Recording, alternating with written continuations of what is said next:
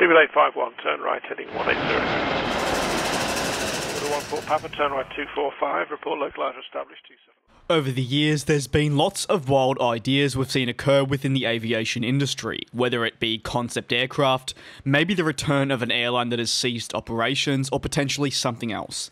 However, one thing is for sure, is that we have not seen an Airbus A380 be used as a restaurant while it's been grounded during a global pandemic.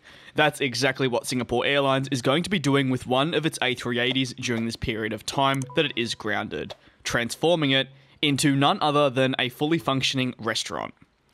The temporary restaurant is being offered in the hopes to raise some additional cash during this global pandemic. Singapore Airlines has said that it will offer people dining on board the Airbus A380 with a signature international cuisine, as well as Singapore Airlines' best cuisines possible.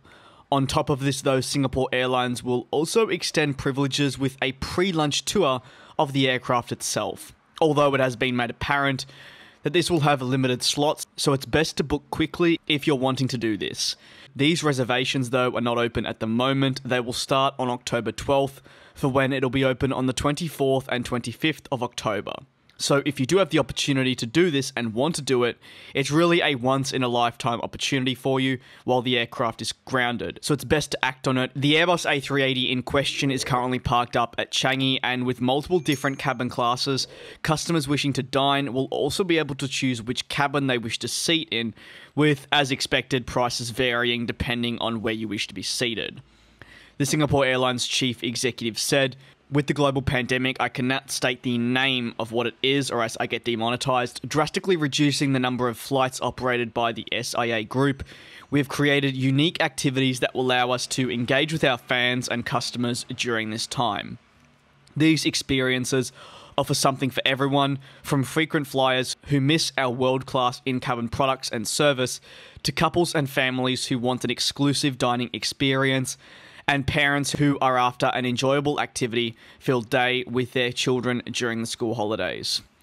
On top of offering customers an opportunity to dine in the grounded Airbus A380, Singapore Airlines is also looking at raising money by offering takeaway cabin food. Yep, the food we eat on our travels as takeaway food.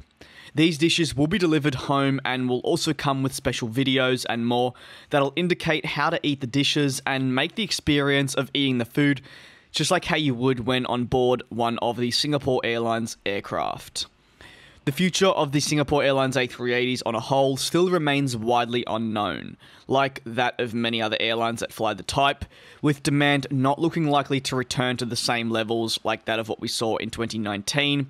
Pair that lack of demand, though, with a double-decker aircraft that is already not quite as efficient as the likes of the A350 and 787, it makes it an even more unattractive option moving forward.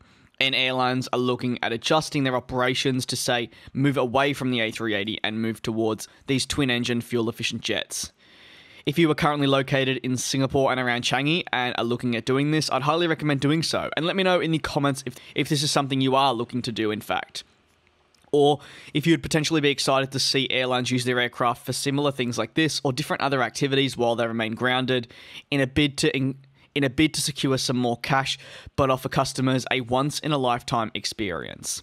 I can't thank you all enough for the support you continue to show day to day on every single video. I can see it and I do really appreciate it. With that being said, please do stay safe during this pandemic, and I will see you all in the next video.